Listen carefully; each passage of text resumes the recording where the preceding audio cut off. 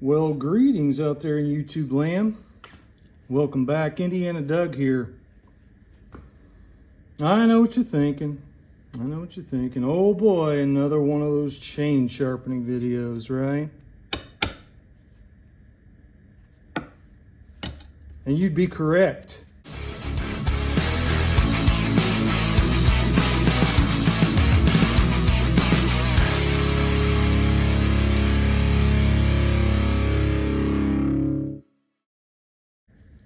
Well, it's a nice, beautiful rainy day here in East Central Indiana.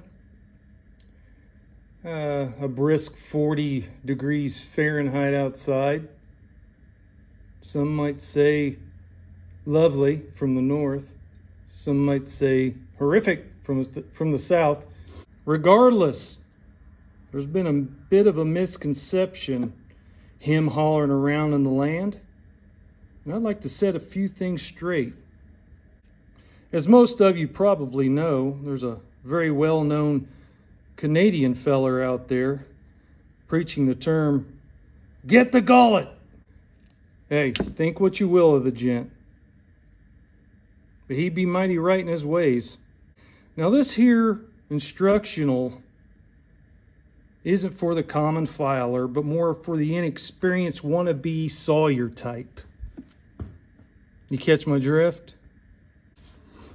So you might be asking yourself, what in the Sam hell is Indiana Doug talking about exactly? Well, I'm talking about the term "get the gullet." And a lot of people are taking it too far. I feel a little obligated to make this video. I've waited years for someone else to make it, but no one's made it. So I'm going to make it. So put your thinking cap on if you're new to this game.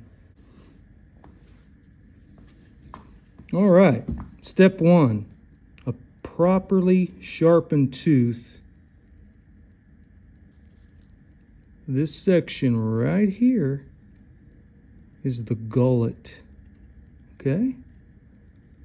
And it's properly sharpened. To get it properly sharpened, you simply take your chainsaw file, you set it on the tooth, you look at this witness mark right here, and file accordingly.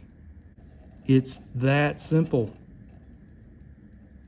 We do not need to overcomplicate chainsaw filing. It's been engineered to be very simplistic. You take a file, you look at the witness mark, you line this up parallel to the witness mark while keeping your file also parallel to the ground. It's that simple. You push the file forward to sharpen it. You release it. You push the file forward again. You release it. You push the file again. You know what I'm saying, right? It's that simple, okay? Until this working corner is really sharp. That's where most of your cutting is done, right there. Okay? Everything works in conjunction with that one simple stroke. If you follow this witness mark and keep this file parallel to the ground, everything will come together perfectly. Your gullet will naturally form right here, okay? So when people think about getting the gullet, they think about getting the gullet. And that's what they concentrate on, is the gullet. And that's what the problem is here.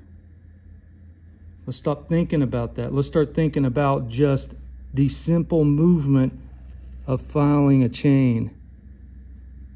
Only look at what you're doing in a simple manner. Okay? Let's show you a couple examples of when you go too far with the gullet. When all you think about is, I gotta get that gullet because I gotta be like this guy or that guy, and that's the only way to sharpen. Okay? Here's a great example of how you don't get the gullet. When you think about just getting the gullet, you start coming way down here, see? So you know, gravity takes over, or the force of how you push down. You know, people start pushing down really hard and they start getting way too low. See how low this is here? Okay, that's a no-no. Another example is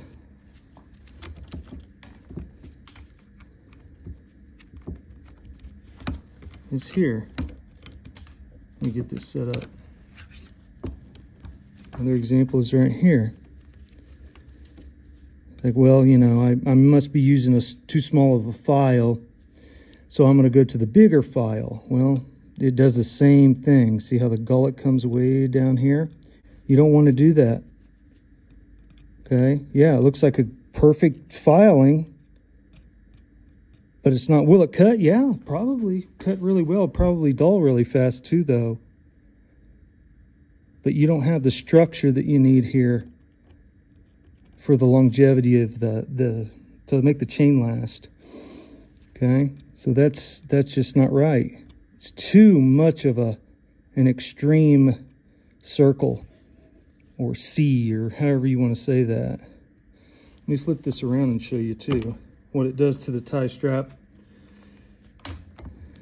See this here? You start filing so deep and it starts getting into your tie strap here. You do not want that. That's a very bad example of how to sharpen. Again, will it cut? Yeah, probably. Cut really good for a minute. Bad habit to get into. Now, again, this is not for advanced chain sharpening, racing chain, things like that. This is just for the, you know, the weekend warrior, the home gamer, the firewood guy who wants to keep his chain as sharp as possible for as long as possible. And effective, right? Okay, so if you are a beginner, or if you just can't get the hang of it, a great tool to use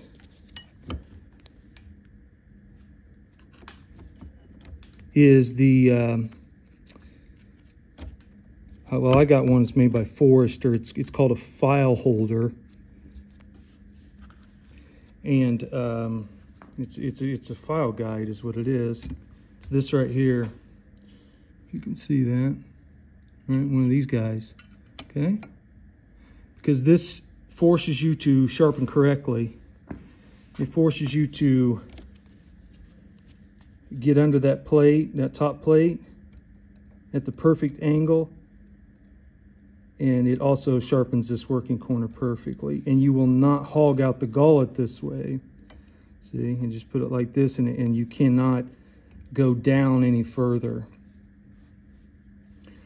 Okay, and once you get this down well, you can take it off and you can understand the logistics behind what you're trying to do, and it'll make you become a better sharpener.